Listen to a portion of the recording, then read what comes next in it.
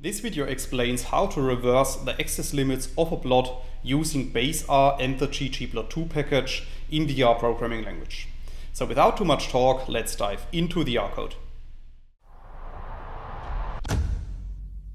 In this video I will show you an example, and this example is based on the data frame that we can create with lines 2 to 3 of the code. So if you run these lines of code, you can see at the top right of RStudio that a new data frame object is appearing, which is called data. And if you click on this data frame, a new window is opened, which is showing the structure of our data frame. And as you can see, our data frame contains 5 rows and 2 columns, which are called X and Y. And both of these columns contain numeric values. Now, if we want to draw these data using the plot function of the basic installation in the R programming language, then we can apply the code that you can see in line 5. And in this line of code, I'm applying the plot function to our 2 data frame columns, X and Y. So if you run this line of code, you can see at the bottom right that a new plot has been created, which is showing our 5 data points in a scatter plot. And you can also see that the axes range from 1 to 5 on both axes. So let's assume that we want to reverse the y-axis values in our plot. Then we can apply the plot function once again, as you can see in lines 7 and 8. So in these lines of code, I'm using the same syntax as in the first example. However, I'm also specifying the ylim argument in addition to that.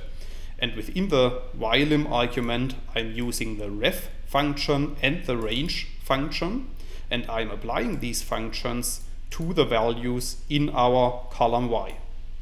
So if you run lines 7 and 8 of the code, you can see that our plot is updated, and now our y-axis has been reversed, because now the smallest value 1 is shown at the upper part of the plot, and the largest value 5 is showing at the lower end of the y-axis. So in this first example, I have explained how to use the basic installation of the R programming language to reverse the axis of a base R plot. However, it's also possible to reverse the axis of a ggplot2 plot, and this is what I want to show you in the second example of this tutorial.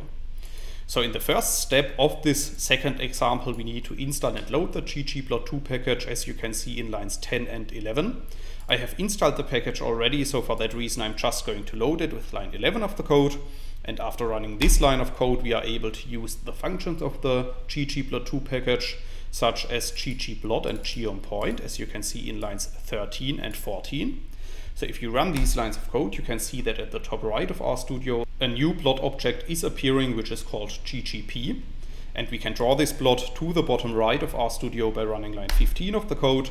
And then you can see that we have created another scatter plot in the typical ggplot2 style, which is having axes ranging from 1 to 5, as in the original plot that we have drawn in base R. So let's assume that again we want to reverse the y-axis of this plot. Then we can apply the code that you can see in lines 17 and 18. So in line 17, I'm specifying the plot object that we have created before. And then I'm adding to this the scale y reverse function. So if you run lines 17 and 18 of the code, you can see at the bottom right that our plot is updated. And now the y-axis is shown the other way around, because this time the smallest value 1 is shown at the top and the largest value 5 is shown at the bottom of the plot.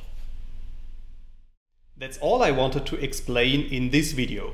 In case you want to learn more on this topic, you may check out my homepage, statisticsglobe.com, because on my homepage I have recently published a tutorial in which I'm explaining the content of this video in some more detail.